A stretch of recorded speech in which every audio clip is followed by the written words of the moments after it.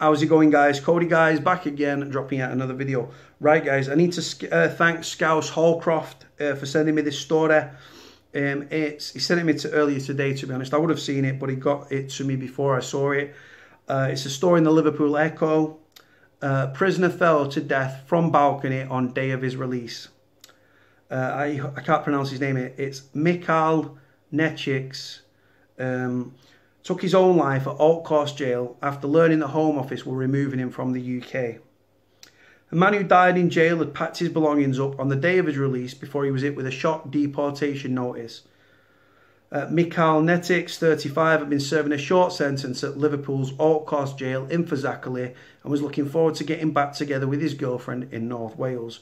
But on the very last day he was set to leave prison, he was given the news that he was to remain behind bars and he was going to be removed from the UK due to Home Office deportation rules.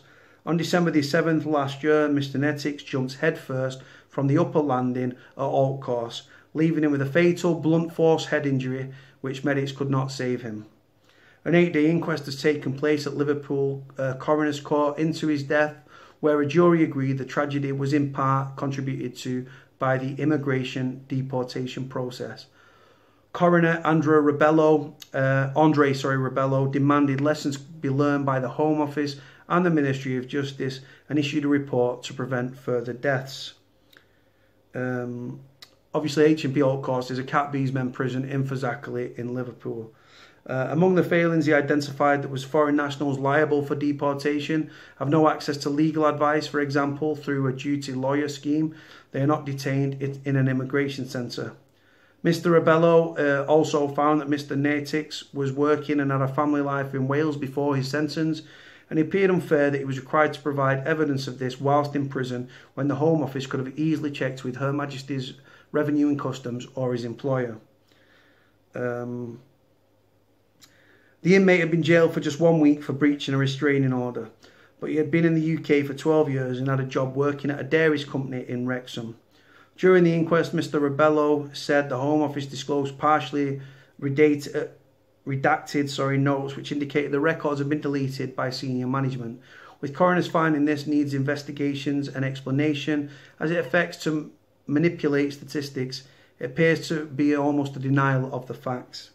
Finally, he ruled that prison officers required to serve papers related to deportation would be more effective if they were provided with a training package, making them aware of the deportation process by the Home Office. Mr Netyks was the 11th immigration detainee to die nationally in 2017. Altcourse prison's design will be reviewed by the government officials and the provision of safety nettings and railings to be considered.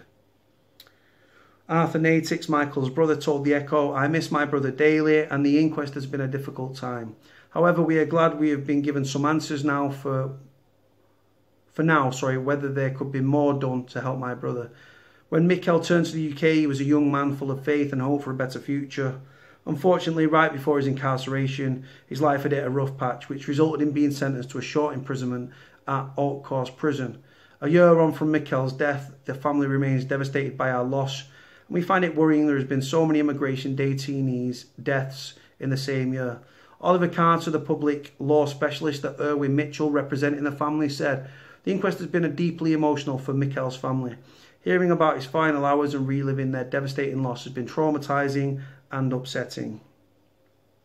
The jury heard that Michal was looking forward to being released from prison on the 7th of December 2017, restarting his life in the UK and his relationship with his partner. Unfortunately, he was told on the morning that the Home Office would be detaining him beyond his release date. The jury heard that Michal was told he would be removed from the UK, but he is unlikely to have understood that he had a right to appeal the decision to deport him. The documents from the Home Office were provided to him in English, and the immigration officer was present in the prison that day and did not speak to Michal. We know Michal found it difficult to assess specialist legal advice to appeal against deportation, but with advice from an immigration lawyer, he could have proved to the Home Office that he'd been living and working in the UK for 12 years and that he should not have been deported. Tragically, just hours after being told that he would be released, Michal jumped from the first floor landing in the prison and suffered a fatal head injury. While nothing will change what they have been through, the inquest raised important points regarding the support Michal was given after he received the paperwork from the Home Office. Hopefully these lessons will be learned not just here but nationally too. We'll continue to work with Michal's family and ensure they receive the support they need. A Home Office spokesperson said, "We'd like to express our condolences and to the friends of and family of Mr. Netyks. The Home Office is committed increased in transparency around those held in detention, and in November 2018 began publishing data on deaths in immigration removal centres. We committed to extending that level of transparency to all those in immigration detention. However, given that the very sensitive nature of the information and low numbers reported, it is imperative that we ensure absolute certainty on figures before they are published." So there's pictures here of Michal. God bless him, may rest in peace. 1 week in prison, guys. Was sentenced to 7 days in prison. 7 days. Absolutely ridiculous. Absolutely.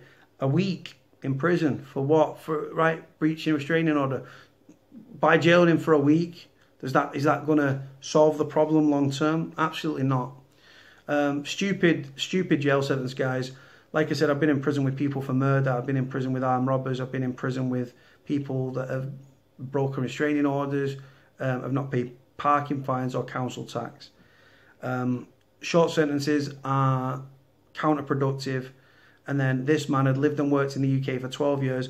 The name sounds Dutch or European, Polish, European. I'm not sure. Mr.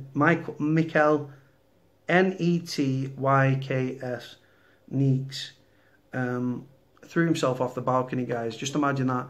You think you're going home, you packed all your stuff up, they pop your door, they give you a notice saying you're going to be deported from the country by the Home Office under deportation rules.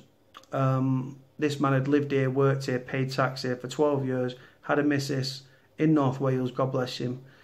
Must have gone out for Soch and just threw himself head first off the landing. There's a picture of the wing at the start of the video. I've seen someone throw themselves off head first, Forest Bank.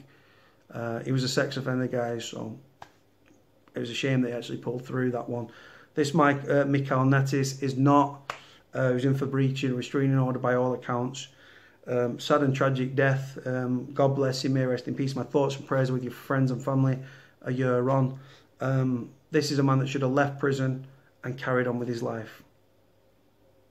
Not a criminal. Yes, he broke a restraining order, but he's not a criminal. Shouldn't have been in prison. And if he'd not been in prison, this wouldn't have happened.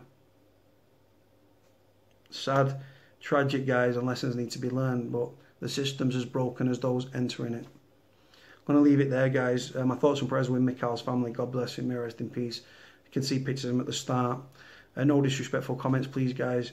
Going to leave it there. Like, comment, subscribe. Cody out.